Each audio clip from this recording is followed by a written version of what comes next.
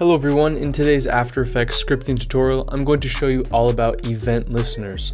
Now you might be wondering, why is there a giant ear on the screen? Well, that's because event listeners are basically things you listen for inside the program, and they detect whether you're clicking on a certain button or a certain key on your keyboard. So they can be used to basically initiate actions from images, from other buttons, and they can do things like detect clicks, what keyboard button you're pressing, etc. So we're going to be going over basically how to write them and how to use them today. So the reason we want to use event listeners is that we don't always use the built-in UI elements like buttons, text, and stuff like that. Sometimes we use images, and images have nothing like an on-click or an on-changing feature, so we need to use an event listener to detect a click. So what this script will do is basically allow us to click on a button and let us know that we've clicked on it. And later on, we're also going to be going over how to use events, the event object that you use when you click on something, and you can use this to get a bunch of data, such as the exact button, when it was pressed, etc. So that's what we're going to be going over today. Let's go ahead and get started by opening a new JavaScript file. And first, let's create this UI. The first thing I'm going to do is have a variable for this image itself. Since I'm not going to be importing it from an external file and I want it to be built in, I'm going to use a binary encoded version. So I'm just going to call it binary and set it equal to this long string of text, which if you don't know how to create this long string of text that will create an image, what you can do is check out my binary image encoder tutorial. So after that, we have our binary image. Now we need to basically set up the UI that we're putting that inside of. As you can see, we have a very simple UI. We just have a window that says event listeners and a single image on it.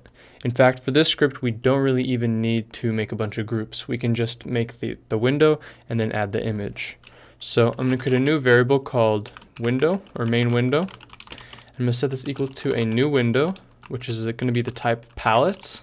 And then we're going to call it event listeners, and it's going to have an undefined size. And usually what I like to do is put in like orientation, so it's top to bottom or left to right.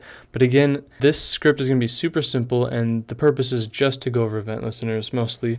So all we have to do now, instead of making a group to put our image in, is just create our image. So what I'm going to do is type in var image, let's call it the image. We'll set this equal to our main window, and we're going to add an image. And the image is going to have an undefined size, and the data we're going to use for the image, instead of a path to a JPEG or PNG file, which is usual, we're going to refer to our binary variable above, which refers to this code that basically references a PNG file. So now all we need to do is grab our main window and center it, and our main window and show it, and we should see basically the same UI here pop up. So yep, we have our event listeners text and our ear here. So a lot of people have the presumption that anytime you add an element or an image inside of ExtendScript or a script, that you can just click on it and it will work easily. But there are a lot of features inside of ExtendScript that have some troubles working, so event listeners are how we get around it. But there's even further limitations with event listeners, which have to do with double-click events for icon buttons and other things. So what we want to go ahead and do now is create an event listener for our image. If you came into this video not knowing what an event listener is, your initial instinct might be to take your image and say onClick equals function. And then you can put in some text in here like say hello, halo. And if I were to try this and click on it, nothing's going to happen. And that's because, again, there's no way to use an onClick function for an image. For example, if I just say dot on click, it is going to bring up all the things that I can actually use on clicks with. It says a checkbox, an icon button, a radio button, and a regular button, not an image. So anytime you type in dot and on change or any of these things, you can see everything it's compatible with. And if it's not compatible with any of these, you're definitely going to want to use an event listener. So enough talk, let's grab our image and add event listener. Well, there's going to be two different ways we're going to be applying it today. The first one is just going to be a standard event listener, which goes into just a regular function and doesn't take in any variables. And the second way is going to take in the event itself, which is a variable. So there's three different things we need to put in anytime we have an event listener. The first one, inside of string text, is going to be the event itself.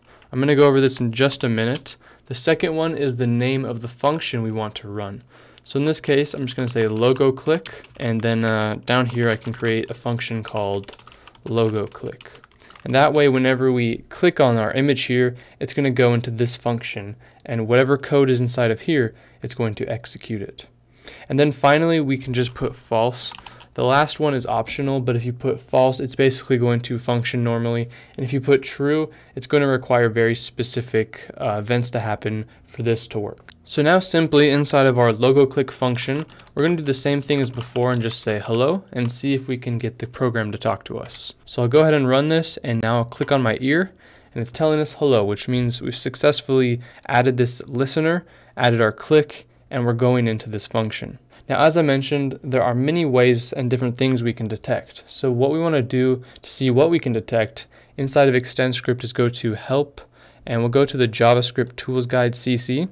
And then if we go down to page 83, you can see we have all of our UI event types. I'll put a link in the description as well, but you can use any of these and also reference other code on here. If you simply just type Event Listener, you can find the Event Listener call, and it's going to tell you all of these again.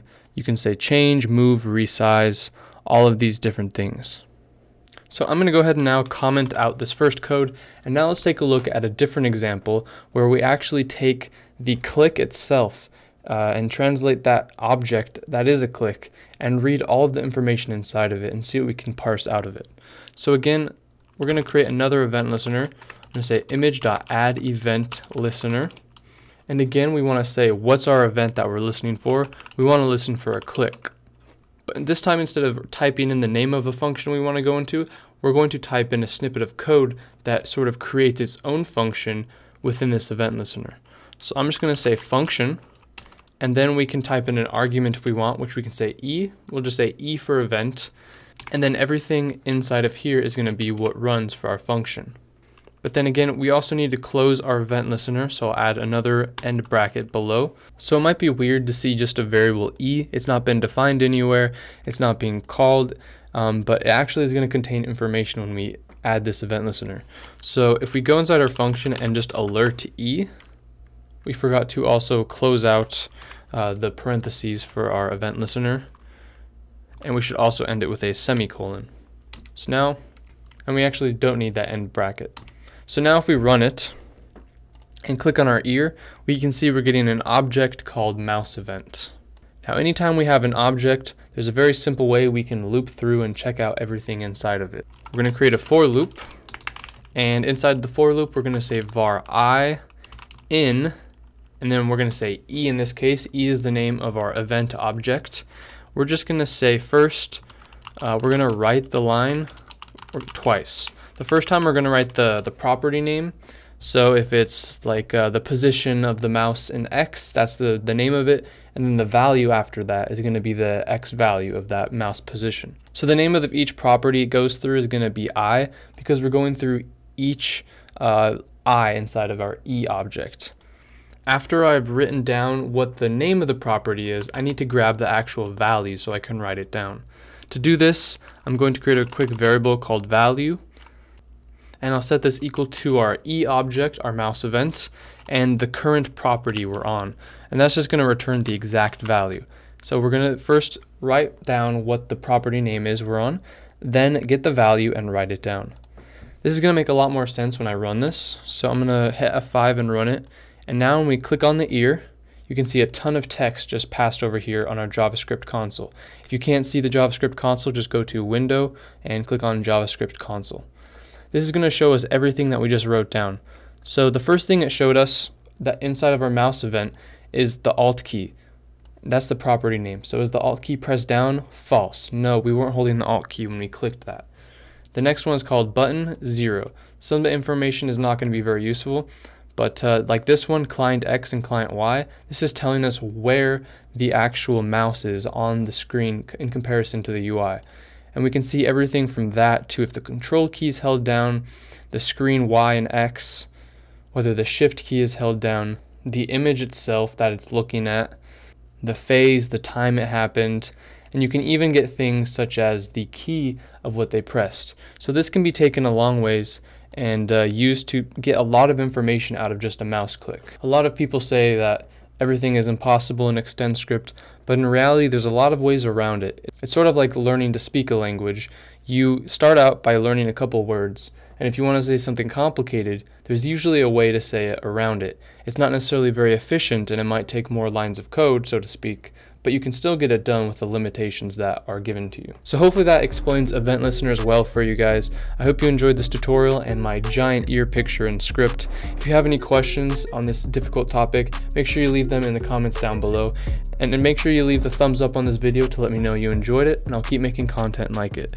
And as always, we'll see you guys in the next one.